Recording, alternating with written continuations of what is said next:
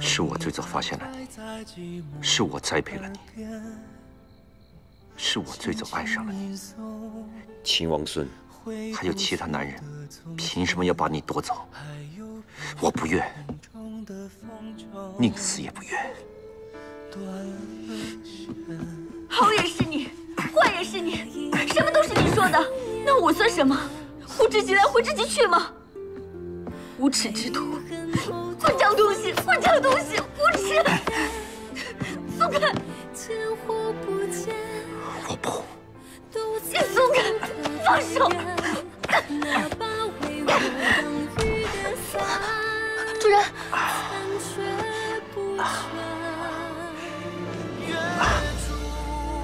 吕不韦，我平生所求，不过就是尊重二字。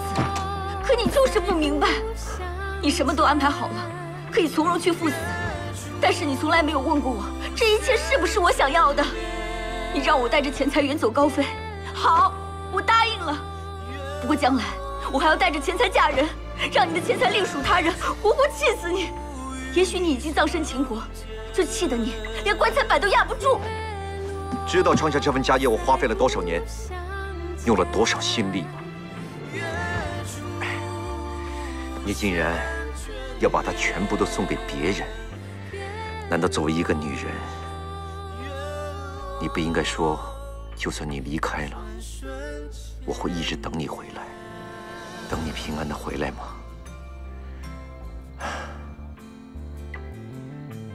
哦，原来是想用财富换取我的心啊！没那么便宜。大街上，别做梦了。就算我吕不韦是天底下最坏的男人，可你依然爱我。别想摆脱我，一辈子都别想。我就是化成鬼，也会回到你的身边。财富，你，我都要，一个都不能少。吝啬成性。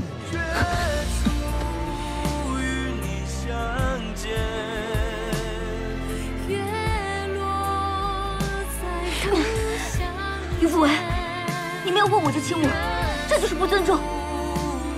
好，那我尊重你。现在可以亲你了吗？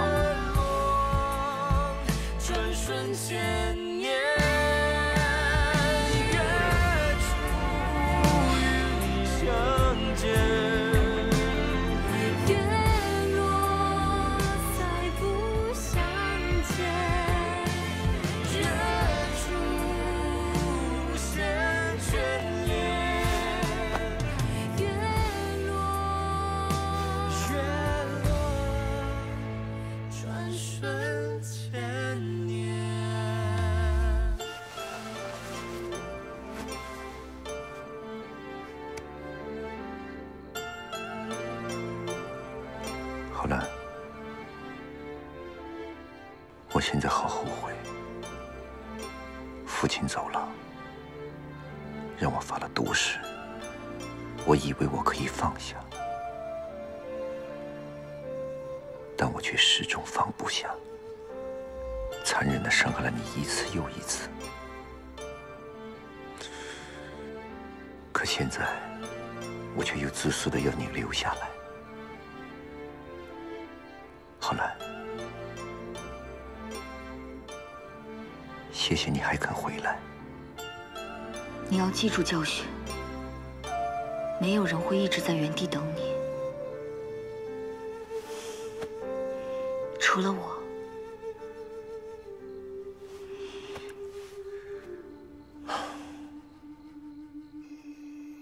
你说什么？我知道这件事情很难接受，但是千真万确。你帮我把这个东西交给他们，这是吕不韦留下的唯一遗物。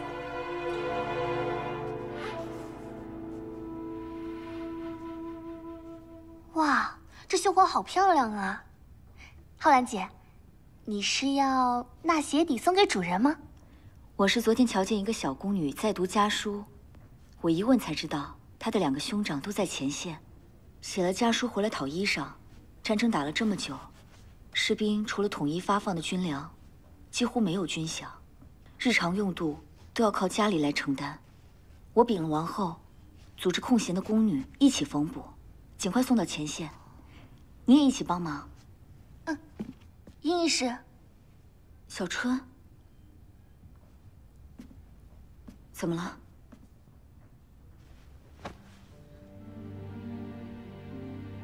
赵国使团遇袭，他们带回了吕不韦的遗物，却没能带回他的尸体。小春，你再说一遍，你刚刚说。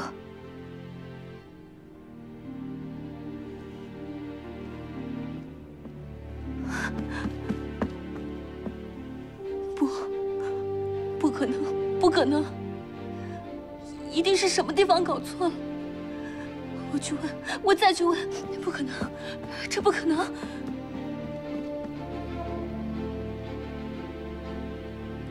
他说过，玉佩绝不离身。如果我这次回不来，还按原先说好的。 吕不韦，你一定要回来，你一定要回来！如果你死了，我一辈子都不原谅你。好，为了你，我一定活着回来。我等你，我一直等你回来。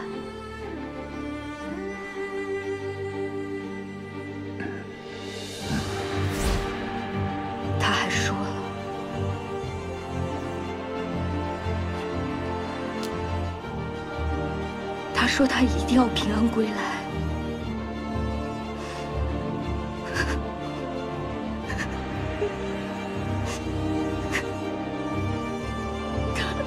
他明明答应过我。浩然，真的，他明明答应过我。他答应过我，他明明答应过我。 说他一定要平安回来，他亲口告诉我，让我等他，他会回到我身边。吕不韦，你明明答应过我，吕不韦，你骗我！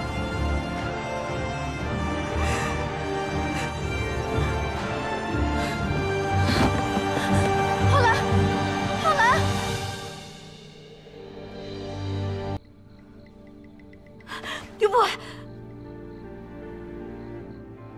赵国使团遇袭，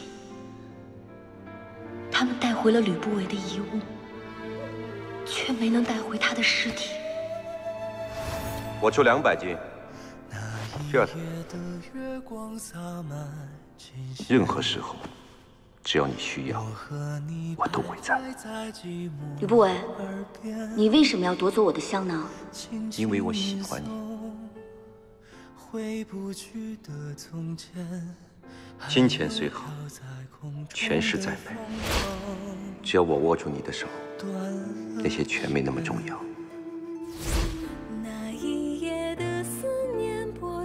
财富，你，我都要，一个都不能少。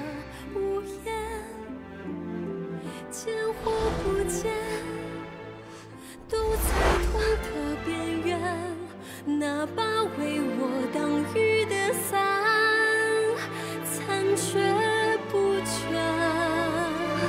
月出与你相见，月落再不相见。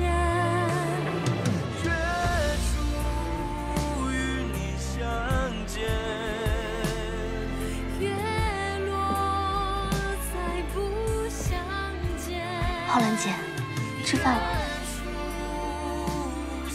你多少吃点儿。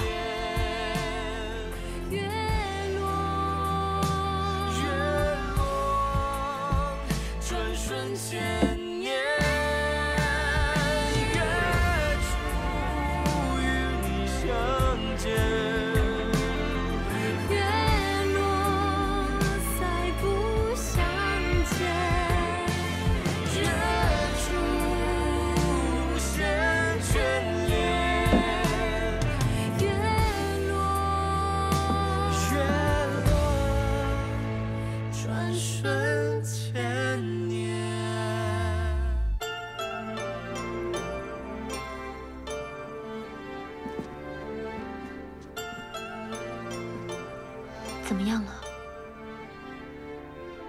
我劝了一夜了，他只是摇头。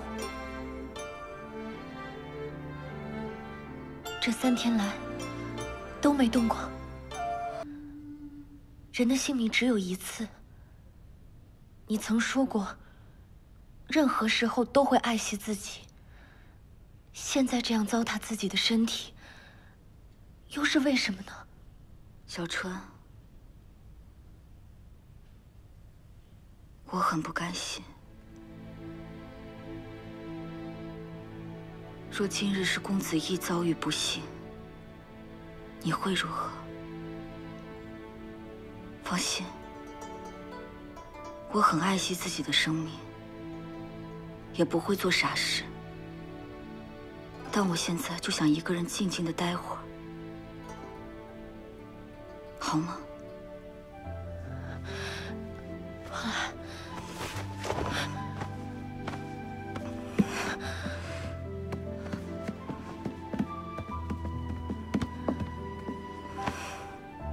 医生，那现在该怎么办啊？主人走之前，千叮咛万嘱咐，让我照顾好浩兰姐。若是她有个什么万一，我怎么对得起主人啊？不行，我再去劝。不，现在去找王孙。秦王孙。 对，去找齐王孙。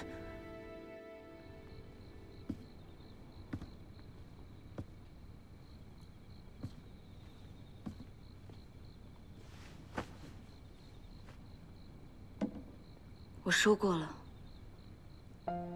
别再来劝我。我想安静。他们怎么这样？你的伤都还未好。 怎能随意走动？快回去！你答应过我，每天都要来给我熬药，却突然不来了。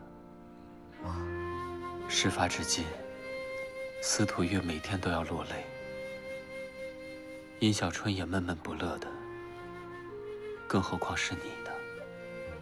浩兰，你从来都是那么坚强、勇敢。 任何时候都不肯轻言放弃，哪怕遇到再深的苦难，也都能咬紧牙关挺过去。但这一回，我希望你能放肆地哭一场。你从来都是那么坚强、勇敢，任何时候都不肯轻言放弃，哪怕遇到再深的苦难，也都能咬紧牙关挺过去。但这一回。 我希望你能放肆地哭一场。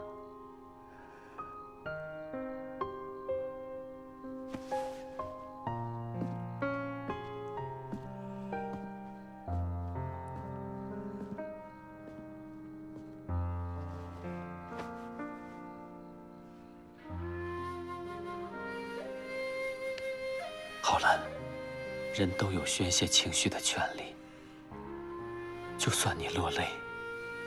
也不代表你软弱，秦王孙，你应该好好回去养病，不要为我担心。我很好，我只是……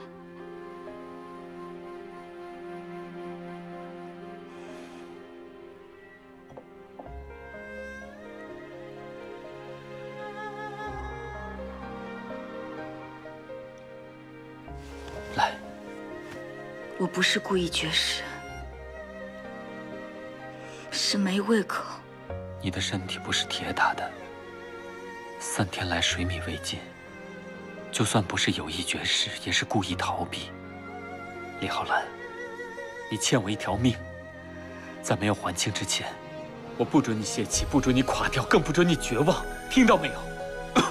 秦王孙，所以现在，你必须用膳。你这是何苦？你一日不用膳，我便一日不服药。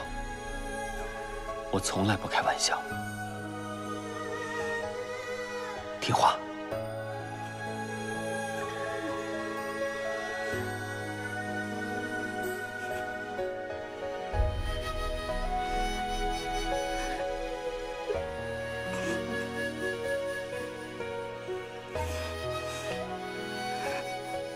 现在可以了吗？请你马上回去服药。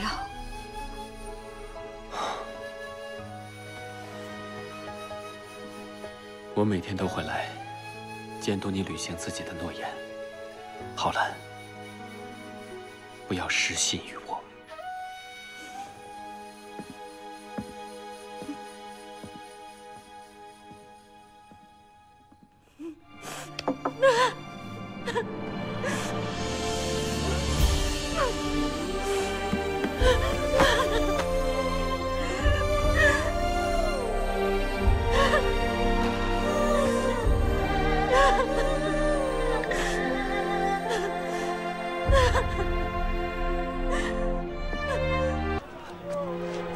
主人，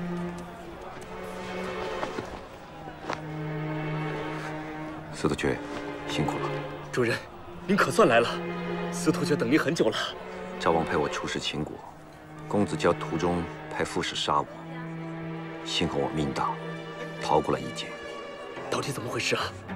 我不清楚卫兵中有多少是他的人，索性故布迷阵，让他们误以为我死了，然后再乔装偷进咸阳城。万幸，真是万幸啊！这该死的公子交实在太可恨了。等回头再找他算账。现在的头等要事，要立刻见到秦王。一应使臣出使仪仗，我会安排妥当的。只是如今秦王病重，公务都由太子主持。这个太子啊，初封安国君，后其兄道太子去世，他才继位太子。说。主人，没事吧？我们是赵国使臣，你们竟敢如此无礼，简直混账！快缓！够了。主人，秦人如此对待我们，分明是欺人太甚呐！我咽不下这口气。天下万事，无有不能忍，我都能忍，你又为何不能？我还不是为您抱不平吗？他们非但没收了礼物，还砸了马车，现在又将我们驱逐出城。您说我们该怎么办呀？赵国使臣何在？赵国使臣何在？我们便是。秦王孙子熙恭迎赵国使臣。在下吕不韦受赵王所托，出使秦国，拜见王孙子熙。哪里哪里，吕大人太客气了。我早已备下美酒佳肴，等候吕大人多时了。吕大人，请。请。你们瞧，赵国的使臣来了，秦赵要议和了。吕大人。吕大人，听闻赵女貌美，而且舞技一绝，想必秦国的这些歌舞是不能入您吕大人的眼吧？啊不，这秦赵舞蹈各有特色。吕不韦无心足听，那是所奏非时而已。愿闻其详。这外面是双刀血剑，里边歌舞生春，忽冷忽热，里外夹困，常人可受不了啊！王孙，我已到咸阳2月，整日歌舞升平，美食供应，可安国君却没有见过我一回啊！莫非他压根就不想见我？何出此言啊？整整2月，王孙把我留在驿站，美酒佳肴，盛情款待。若安国君有心和谈，怎会不召见我呢？这迟迟没有消息，最大的可能就是，你们一方面设法拖住我，一方面派人到魏楚散播谣言，说和谈正在进行，好借以麻痹对方的警惕，好一出假和谈真进攻。如此外交之战，出奇制胜啊！吕大人，你想啊，这一头猛虎已经死死地咬住了兔子的咽喉，他会轻易松口吗？王孙确认，赵人是兔，赵人犹如绝境之雄鹿，猛地一蹬，这谁知老虎不会断了利齿呢？如此说来，吕大人是执意要执行自己的使命了。请王孙成全。既然吕大人什么都看破了，还不死心，我就替你安排。多谢王孙。但是，我也需要禀报给父亲，才能够确定觐见时间。多久？这可就不一定了。不过没关系，咸阳城这么大，还有很多很多好玩的地方，吕大人都还没去过。我建议吕大人要一个一个的挨着玩个遍，不必着急，剩下的事情交给我。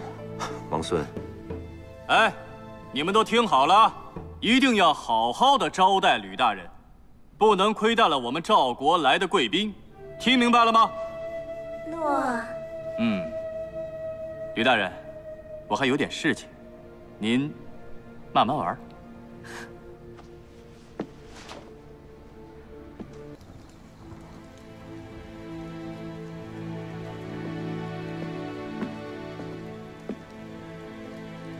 浩然姐，夜深了，你该休息了。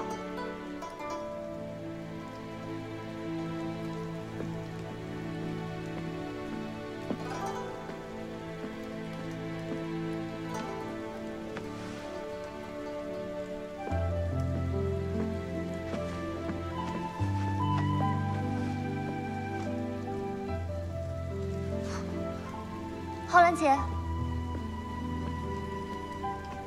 浩然姐，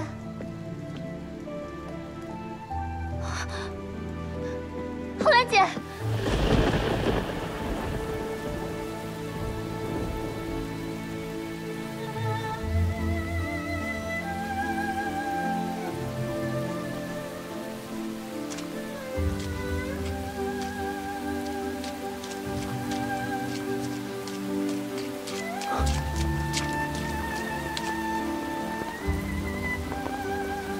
答应过我的事，全都忘记了，是不是？我只是觉得心里闷，想出来走一走。只是出来走走。回去。李浩然，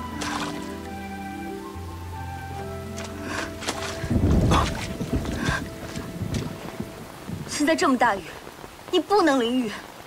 走，我们回去。这是我对你的承诺。既然承诺了，又怎能做不到？陈王孙，你干什么？你不是要淋雨吗？你不是要糟蹋自己吗？好，我陪你。你身上的伤还没有好，你不能淋雨。我错了，我知道错了，好不好？跟我回去，立刻回去！秦王孙，你跟我回去吧！你放开！秦王孙，为什么你们每个人都在逼我？我就想任性一回，随我自己心意做事，只有一回，哪怕只有一回也不好吗？如果你站在这里，淋一场雨，能够让吕不韦活过来，那我绝不拦着。可是你能吗？浩然，司徒月、殷小春到处在找你，你从来不愿意给别人添麻烦，可现在你的一举一动，已经让所有爱你的人为你担忧。浩然，你什么时候变得这么自私？因为我不甘心，我就是不甘心。我想问一问上天，为什么我每次拥有幸福，你都一定要夺走？母亲走了，吕不韦也走了，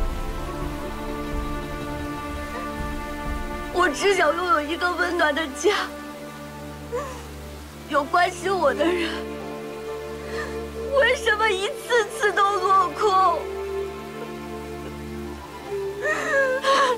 我到底做错了什么？为什么？凭什么？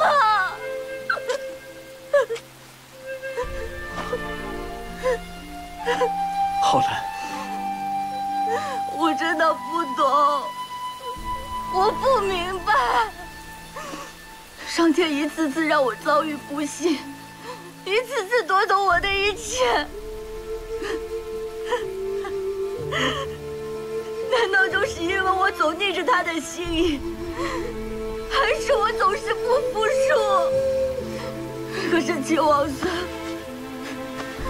我不甘心，我真的好不甘心，我不甘心。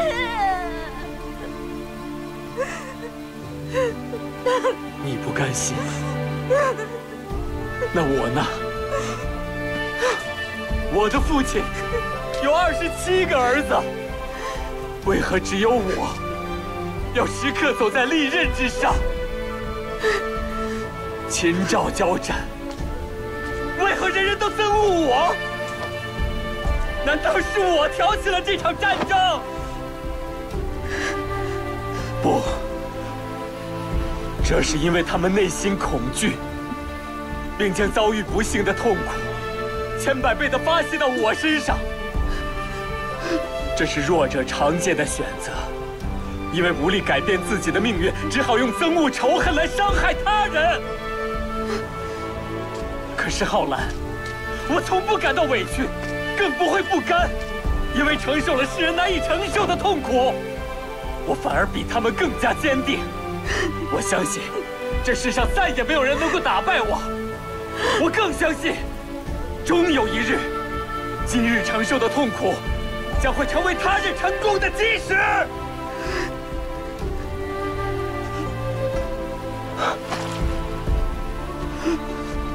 浩然，每个人活在这世上，都要经受上天的考验。有的人被灾难打垮了，从此一蹶不振，注定庸碌一生。难道你也要像他们一样，自暴自弃，自怨自艾，要认命吗？不，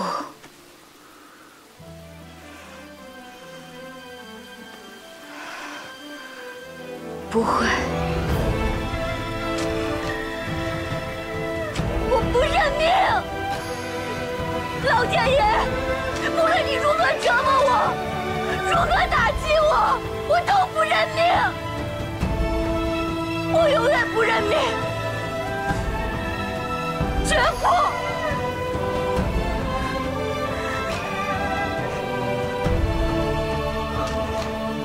浩然姐，浩然姐，浩然姐，你怎么在这儿啊？我翻遍了整个宫里都没有找到你，你究竟去哪儿了呀？阿月，我饿了。那我这就去准备。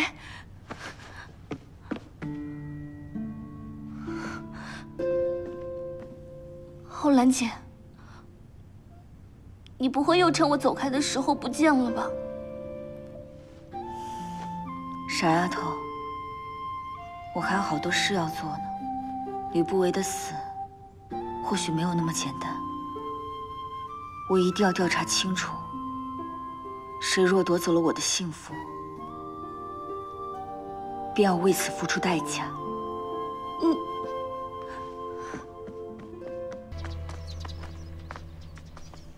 李女官，你再三来找我也是没有用的，能说的我都说了。你再仔细想一想，有没有什么遗漏的？